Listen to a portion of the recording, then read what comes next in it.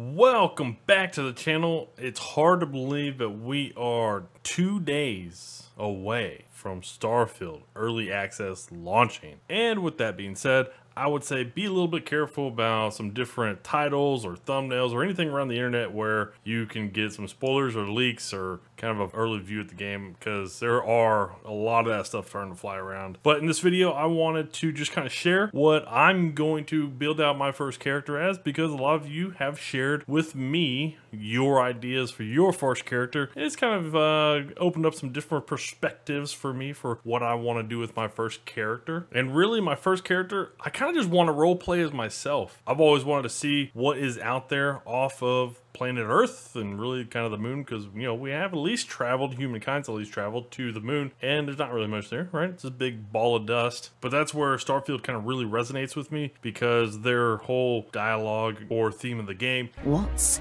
out there, it really kind of hits with me. I feel like a lot of other games, especially like other space games, really kind of failed to hit that, and they're really more of just space games. They're not go explore different planet type games. And to me, I don't know, Starfield seems like it's striking a pretty good balance between like space and the planetary side, different worlds, even moons, and seeing what really kind of what is out there. And so that's where I kind of want to go through and play my first character as what it would be like as myself to kind of go do that. So in making my first character, I'll probably just make my first character to kind of look like me, probably fat, chubby, little dude with short arms, tall neck, something like that. Be kind of fun. But as far as character appearance goes, I will try to make it as close to me as possible. Now, as far as what I want my first character to be about, since it is going to be basically a representation of me, Beast Hunter, I would like very much to probably go that route, and I probably will go that route. But the other one that's kind of, at least out of the list that we know of, the other one that's kind of tempting me is Explorer. So we'll kind of see how that goes. I do want to go around and hunt a lot of the different fauna in the game and different beast hunting parts of the game. So I do want to see a lot of that. As far as the Explorer part, I do want to go explore a lot. So I'll probably just do the Beast Hunter and still just go explore a lot. But that's just kind of really what I'm going to be focusing on. I think it's mostly just the Beast Hunter, maybe Explorer. We'll see what it looks like when we get into the actual game. And there are still some backgrounds that we don't know. So maybe we kind of get into the game and there's something else that really kind of tempts me to go a different route. We'll see what it looks like when we get into the game. But for now, I'm probably mostly leaning towards the Beast Hunter background. And for traits that are going to be on my first character, really, I'm kind of leaning towards anything that can kind of help and assist towards me being on the ground and planets as much as possible. So I'm really kind of leaning towards hero worship, so I can get a sidekick to kind of come along with me early on and kind of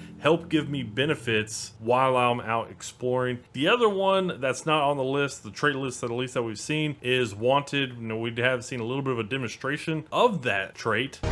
There's another great one that gives you a damage buff when your health is low, but mercenaries will randomly show up and try to kill you. And for my third trait, I'm not really sure if I'm going to have a third trait. As for now, I just don't think I know enough about the different traits. And maybe once we get into the game, I can see all of them, all the information about the different traits, I can really kind of hone in and figure out maybe a third one I would want to have. Maybe I don't even pick one of the first two I just mentioned. I don't know. But that's just kind of where I'm leaning right now. But a couple of the big reasons why I'm really leaning towards those two at least is, one, I can have someone like a sidekick come along with me, the adoring fan. Is it really you?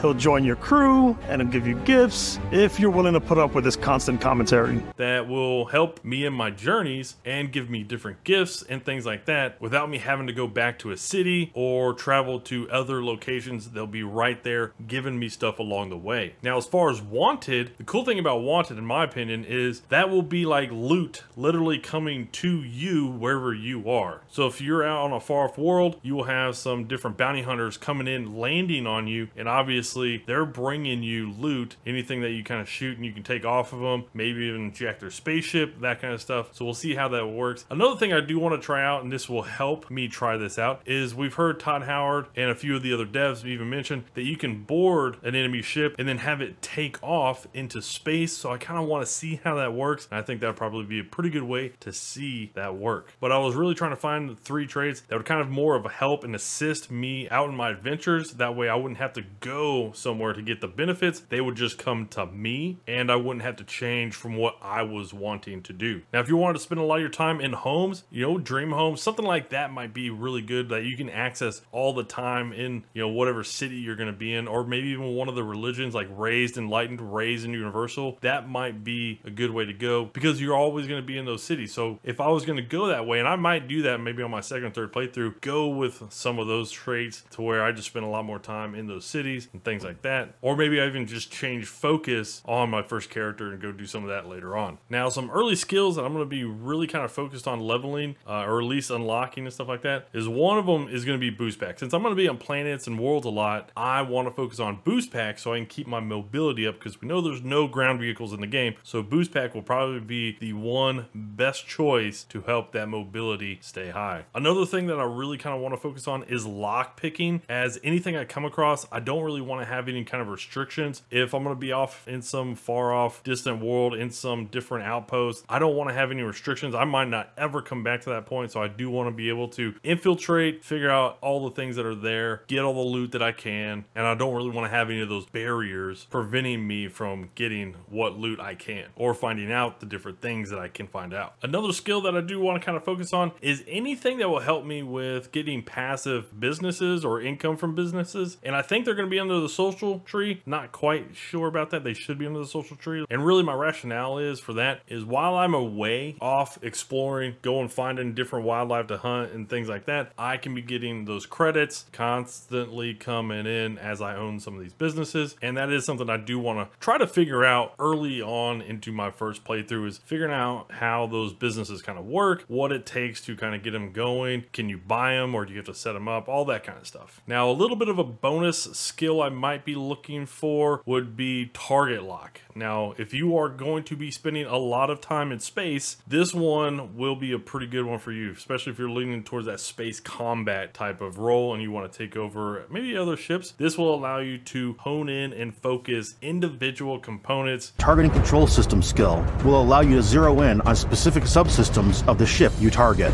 So it'll make it a little bit easier to disable those engines on enemy ships, and you can possibly even board and take them over. As I know, a lot of people are going to be very interested to try that, so I am very much interested in doing that. It's just something that I'm not interested to do right away. So really, that's my thoughts on kind of developing my first character, kind of the initial start of it. We'll see how things kind of go between my plans now and when I actually get into the game and I'm like, oh yeah, you know what? That actually looks a little bit different. That looks a little bit better. We'll see how some of that goes. But I think for the most part, that's the way I'm going to be going. And you know what? If you want to let me know what you're kind of thinking, if I helped you in any way kind of thinking about different things that you want to do, if you're wanting to play more of a space role, make sure you kind of go with those things that help you in the space area. If you're wanting to be more in the dialogue or city approach, you know, pick the things that help you on the dialogue or the city approach. And it's crazy for all the different things that we're going to be able to do in Starfield. I'm really excited to see just what everybody does. So enjoy the next couple of days. Alrighty, take care.